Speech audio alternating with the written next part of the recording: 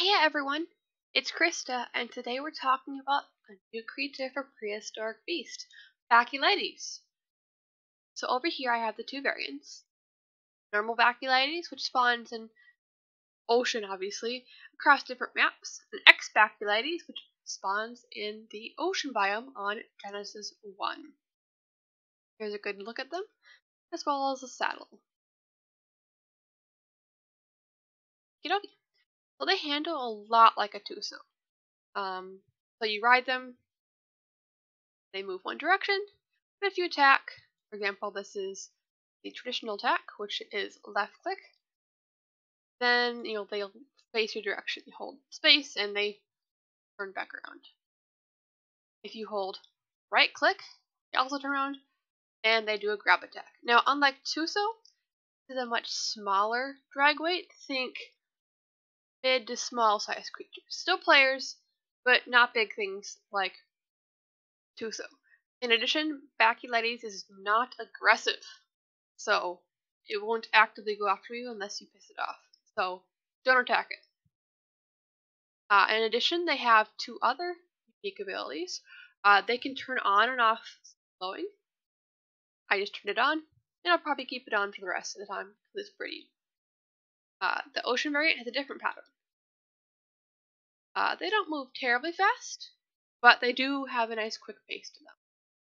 The next ability I'm going to need a little more space for, we're going to go under here, is their drill attack. Now this has two different features. You're moving and you hit, oh, the water ends there. Gotta love the arc depth.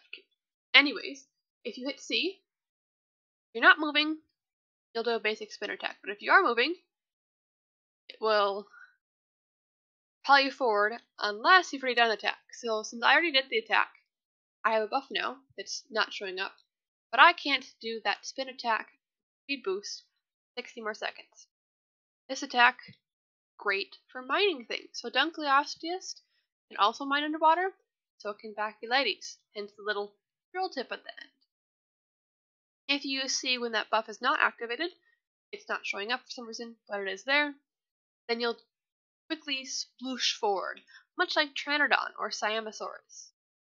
This does stun, so if you're in a pickle, you can do a quick stun. Think of it as similar to Tuso's ink attack, but no ink, and it spins like a drill. Okay. So they have some cool abilities that also happen, but only when wild. So go grab that. And actually, I'll pull up this guy. I'll show you that sea attack. They also have, they make oil and shell fragments. I can still ride this one because I spawned it in manually, but you do need a saddle to ride them. There it is. So here's, you need to be able to see. I'm too shallow, I guess. So, yep, there you go. It would be faster. Water's too shallow, but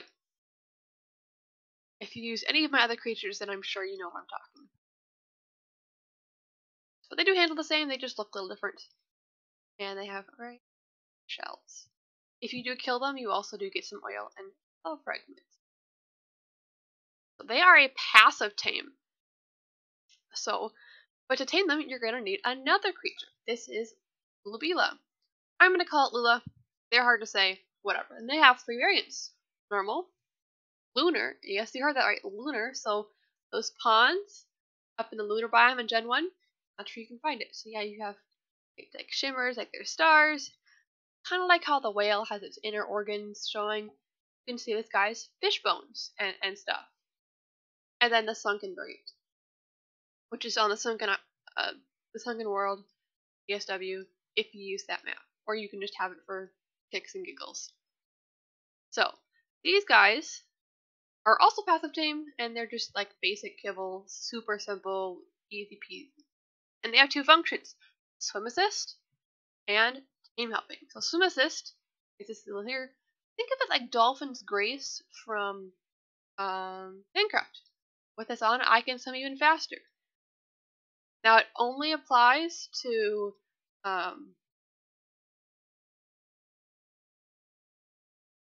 to players and not to creatures, so it only affects you. Then their second thing, which is tame helping. Like Nemangosaurus, they can help speed up tames. Obviously, the benefit of Lula is that it's underwater. You can't really take a Nemangosaurus underwater or it will drown. So that's the advantage, and they look cool. Lunar is my favorite variant. So, yeah, they all are. So, what you're going to need, first of all, is you're going to need to tame one of these. Again, passive tame, they're neutral. You just swim up and feed them. I mean, can't get much more basic than that. I do have gangs, so I don't know. But they're basic little fish, mostly used for tame helping and as well as Baculites especially. So, I'm going to spawn in a wild Baculites and show you some things about them. Sorry about that, folks. Little fun technical difficulty. Best part of the dev kit. Okay, so I'm going to spawn in a wild Baculites. And right off the bat, you can see it says ride. So you can ride on a wild Baculites. You can't control it, you can't do much, you just kind of ride it. It's the vibe. So you can't ride them, you can't tame them this way, they're just there. It's a fun little thing. If you've watched the 7 Deadly Sins, starring Nigel Marvin, then you'll know what I'm talking about when that little prompt pops up. Anyways, well, this guy currently wants to sit in there. Well, and now he wants to move. Anyways, if you want to be its friend, you're gonna need to bring your Lualabaea around, Lula, whatever, and you're gonna enable tame helping. Okay? And then you're gonna go find. You need to bring it. Now, a taming trap will be really helpful. Because yep, and now you can see you're gonna see something else pop up. And instead of saying ride, it'll now say tame with prime fish meat. Prime fish meat is the preferred food of Baculites. There's no kibble. It is best. So now you will need to keep it in range, so again a taming trap will be nice. But I didn't build one. They're passive. You know, yeah. Well, now we're looking at this friend. You've seen how to tame them. They do have a saddle. No, well, not Lualabaea. They don't have saddles.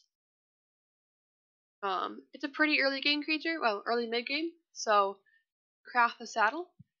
Yeah, yes. So, you can craft this friend's saddle at level 30 for 18 engram points.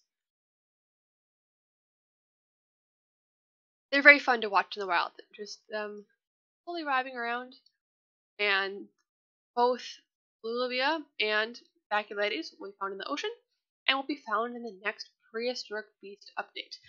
Also, a few other bug fixes. And now let's go show off their chibis.